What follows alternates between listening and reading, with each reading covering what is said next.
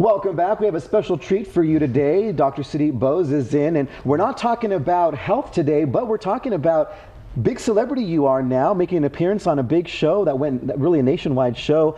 Tell us about this show that you were on. It was a very interesting experience. It was Untold Stories of the ER, and I don't know if you've ever watched the show before, but what they do is they take interesting and bizarre cases from the emergency room and they put them on TV and just help the audience kind of educate themselves on medical topics as well as entertain themselves, because some of these cases are pretty entertaining. Right, and so is it staged, or how exactly what goes into it? So there's obviously a lot of patient confidentiality issues. You can't, give away information of who the patient was, necessarily what hospital it was. So what they do is they reenact the entire case. So when I went to the set, everybody except myself was an actor. Right. So the nurses, the patients, the hospital janitor, everybody was an actor. So it gave me a whole new respect for what actors and actresses do. And it actually made me realize that I should probably stick to my day job. There you go. I don't think I'm going to get an Emmy or an Oscar off this. Right. So. Well, and you kind of went into it just as a physician, and you went about your day and your tasks as you normally do, correct? Right. So these are cases that I saw in the emergency room, and basically I told the staff about them, and they reenacted it, and they tried to reenact that crazy day in the emergency room. Yeah. All right. And without giving too much away, let's talk about the cases that you had to treat in this show. These, I mean, you cannot make this stuff up. But obviously, when you come into an emergency room, sometimes you think, it's basic things like heart attacks, strokes, fevers, things like that. But sometimes some crazy things come into the emergency room. And these two cases one is an unfortunate guy who was driving down the road in a convertible, and that convertible hit a cow in the middle of the road. And then the cow went up over the hood, landed on the patient, and then defecated all over him.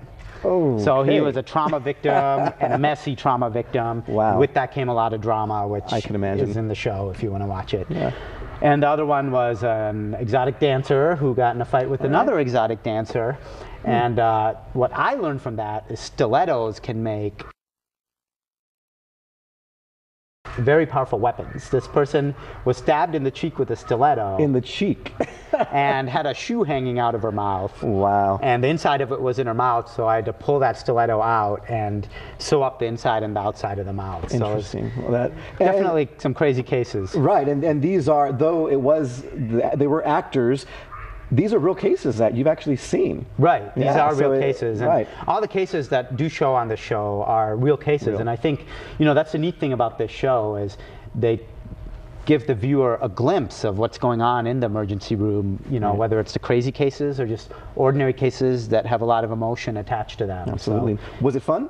It was fun. It's different, I imagine. It was interesting to see how everybody came together in an awesome way as a team to make it work. I mean, and how much work goes into like a half-hour TV segment, how many takes it takes, and how difficult it is to act. Absolutely. So. Great. And the show, again, for people who want to catch, it was the premiere that you were on, but the show is continuing this whole season. Right. So the show will continue. That episode will probably air a few more times on Discovery Fit and Health or on the TLC channel. All right. Dr. Bose making headlines across the entertainment industry as well. And you can also probably find clips online as well, whether it's on my Facebook page where we put our healthcare tips every week, or on Discovery Fit and Health. There you go. Dr. Bose, thanks so much for joining us, and we'll talk to you next Wednesday.